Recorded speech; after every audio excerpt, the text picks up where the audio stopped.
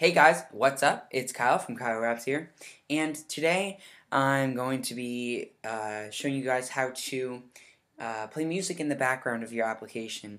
These are usually used for games and such things, and this is actually a request tutorial by this person, and I'll have their channel right there. And the actual this is based on a previous tutorial I did, which was the how to play music in the background, sorry, not in the background, but by selecting a button, and that tutorial is right here. Now, let's say you have an an MPA file. This is just used for like exporting in GarageBand. That's the type of file you would get.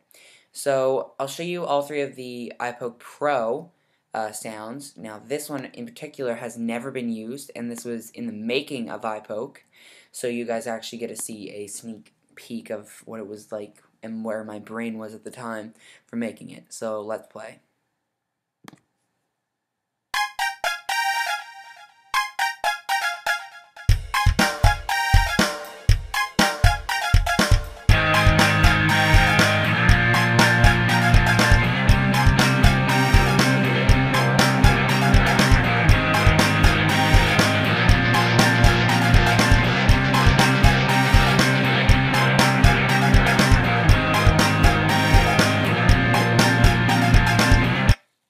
Okay, so that's the that actually never made it into the App Store. Now, when I made this, I was using this for, I'd say, about 2 months of the process of it, and eventually I just thought, might as well make a new one, and that's where this one came into.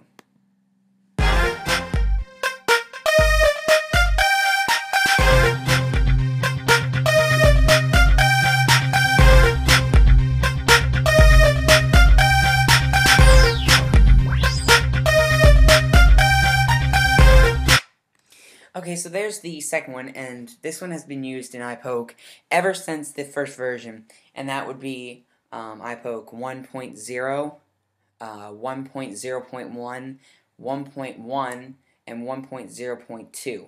I mean, sorry, 1.1.2. And then I just released a couple days ago, and I'm very excited to announce it to YouTube, but I actually released iPoke 2.0, and I'll have a link to the actual app itself right here in that box there. And if you go ahead and click there and download this update or install the actual app to your phone, it's only 99 cents. It's not a bad deal for something that has a lot better stuff than the light version. Now, in this one, I completely redesigned everything, and as I was doing that, I was about to hit submit, but I realized I had the same tone. So I wanted to create a whole new look. So again, here's the beginning of the last iPoke sound. So we went from that to this.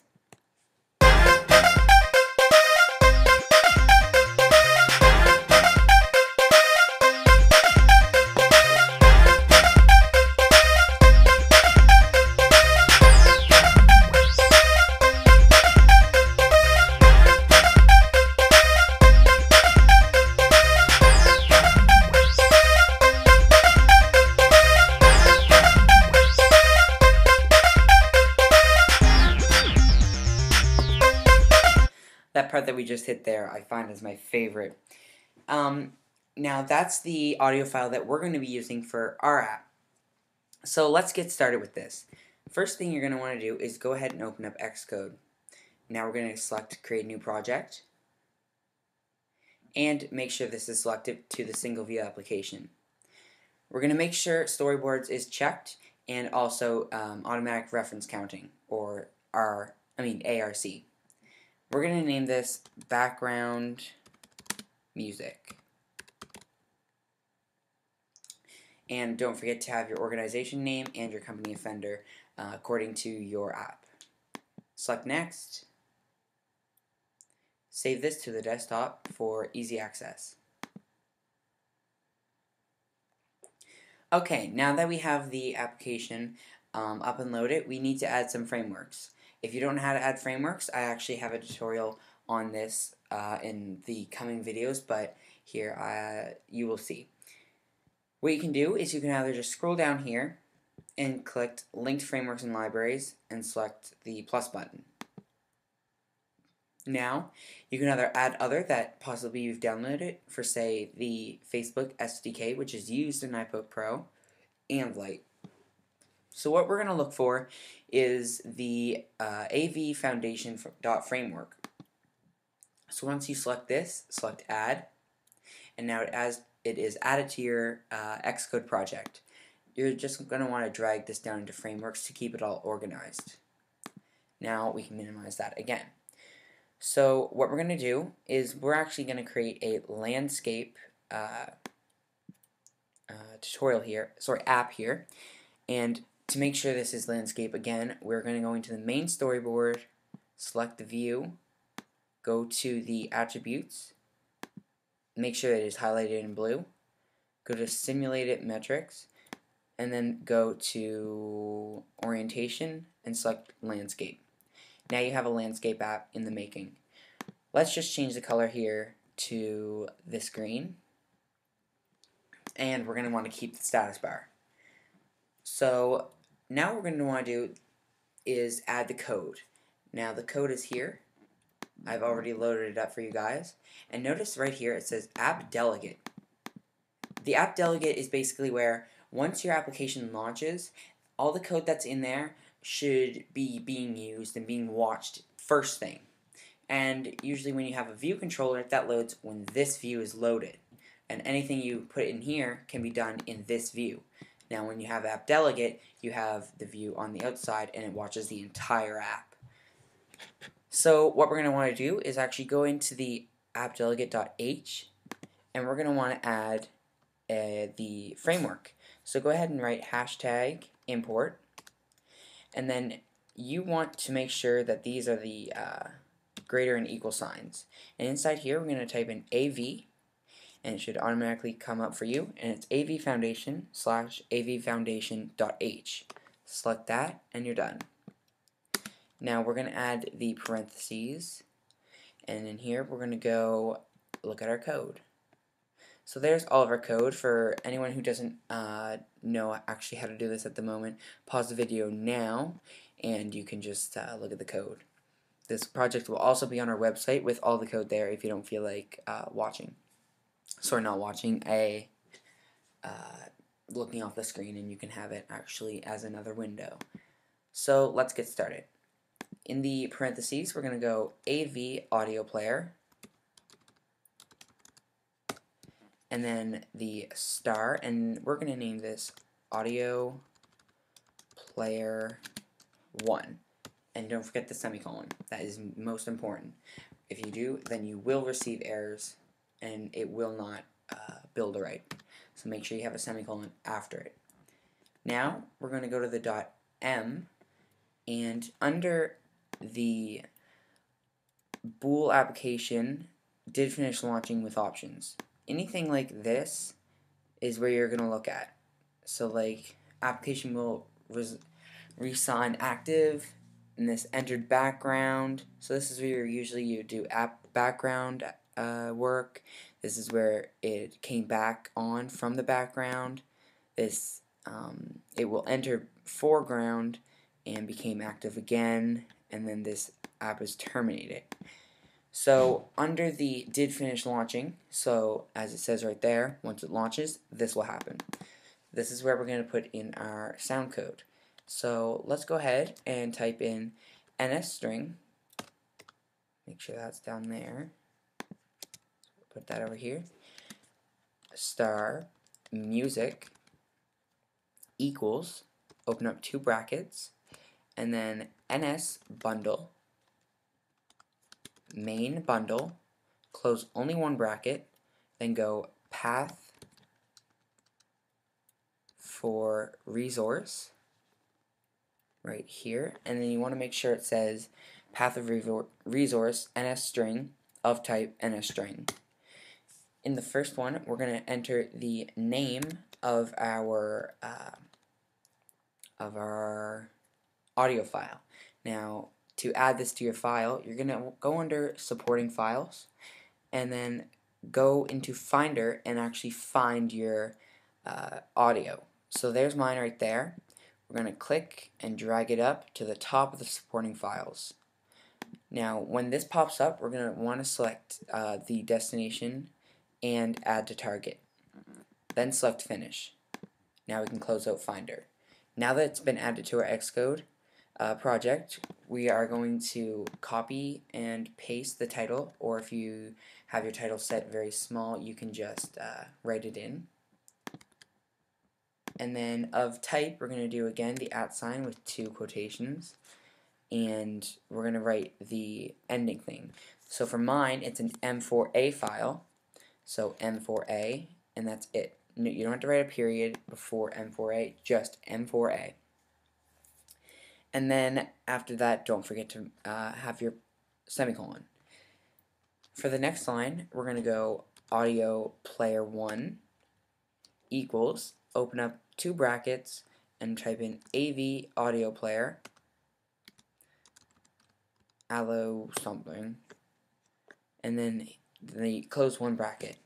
In here, you're going to write init with contents of URL, and then open up 1 bracket, and of course we want to close it, and then inside the brackets we're going to write ns URL file with URL path, and then we're going to type in music, or whatever you named your ns string up here. It's going to go right here. Now in the error, we can just write null. Not nil, null. And of course, don't forget the semicolon. Next, we're going to go to add it to itself. Not to itself, but we're going to set the delegate to itself. So go audio player 1 dot delegate equals self, semicolon. And now, if you want your music to loop, say for a game, so you don't have to constantly replay it or only play it once, then you'll have some difficulties.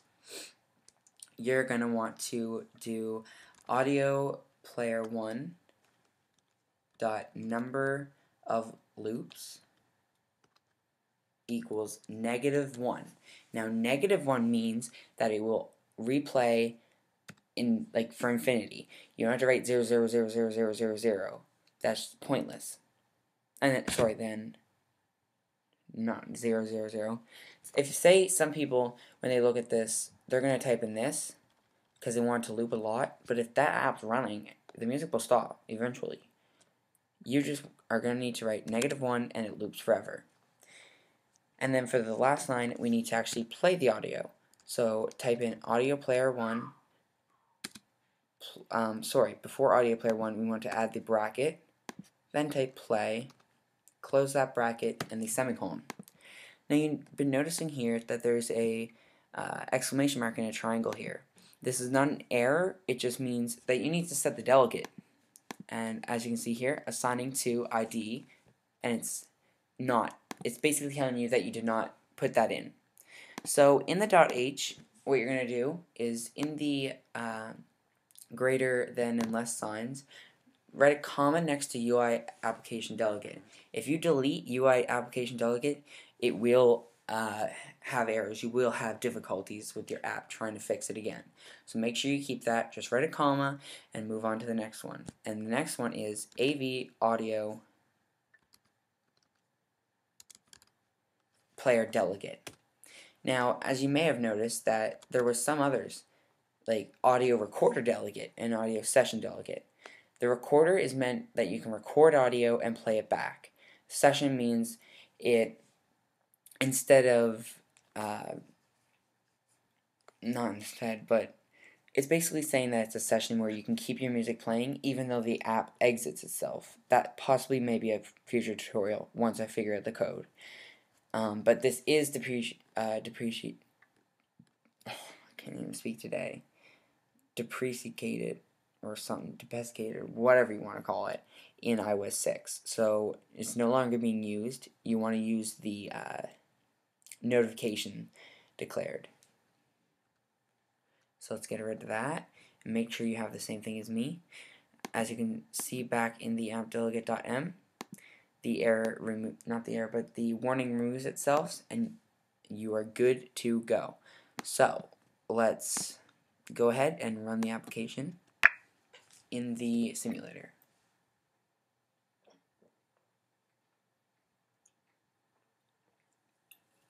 And once this loads up, it'll automatically start playing the music.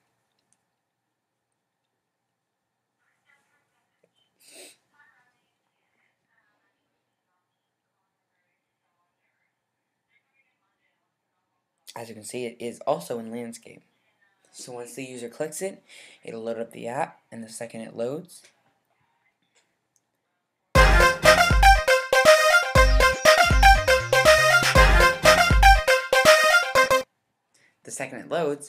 you now have the music playing.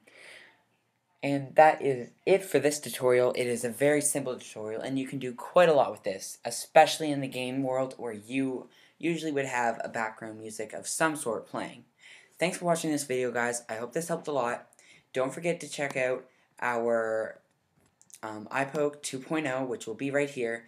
It has been completely redesigned and completely, like, it blows my mind. I can't even believe I did it. But I redesigned iPoke. It's a lot better. It's only 99 cents in the App Store. And don't worry, there will be a free version coming soon. iPoke Lite will actually be removed from the App Store for the weeks coming until I can get iPoke Lite 2.0 finished. But there will also be an update for iPoke 2, which is what it's going to be called now, until the Lite version is out. Thanks for watching, guys. I hope you guys subscribe and like this video. Thanks for watching. Peace.